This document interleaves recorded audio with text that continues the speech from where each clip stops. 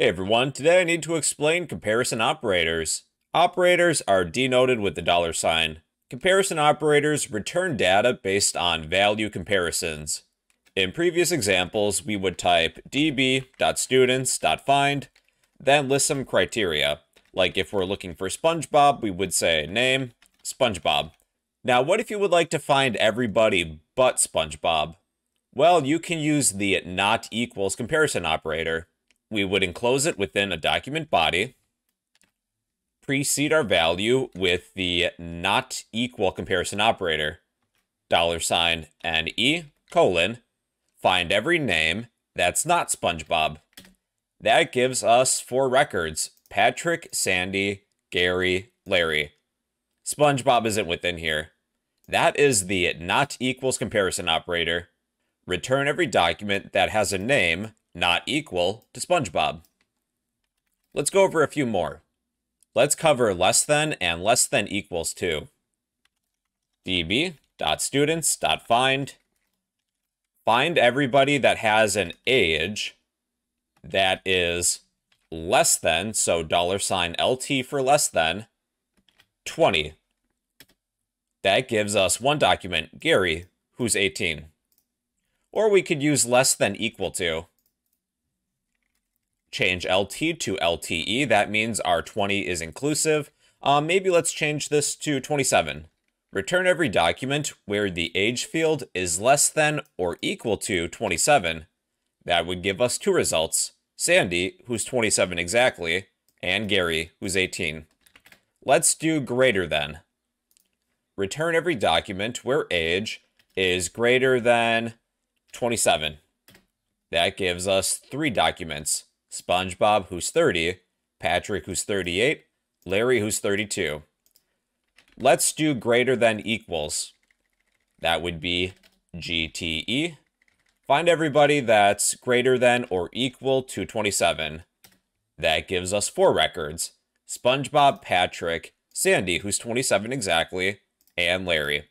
So that's less than equals to, greater than, and greater than equals to.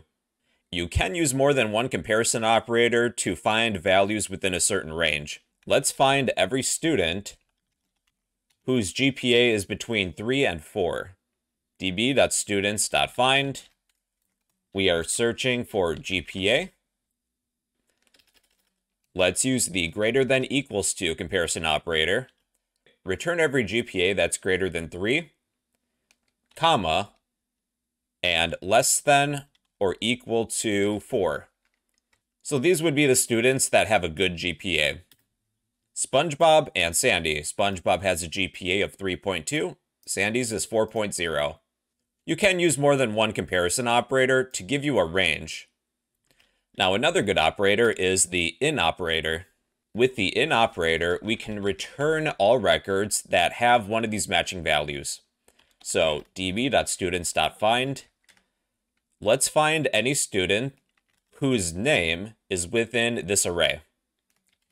We will pass in a document body, use the in operator, then list an array of values. Let's find anybody whose name is either Spongebob, Patrick, or Sandy. So within an array, we will list our values. Return anybody whose name is Spongebob, Patrick, or Sandy. There, Spongebob, Patrick, Sandy. With the in logical operator, you will return all documents where one of the values in this array is found within this field. You can also use not in, which is nin. So let's copy this line, clear our screen, paste it, change in to nin, not in. Return all documents where name doesn't have one of these values. That would give us Gary and Larry. We are given everybody's name that's not Spongebob, Patrick, or Sandy. Let's switch to Compass, and I'll show you how we can do the same thing. Within Compass, you would write your filter within this text box. Return everybody who has a GPA field that is greater than or equal to 3. GTE, 3. That gives us Spongebob and Sandy. Give us everybody who is, let's say, age is less than 27. That gives us Gary. All right, everybody, so in conclusion, comparison operators return data based on value comparisons. And those are comparison operators in MongoDB.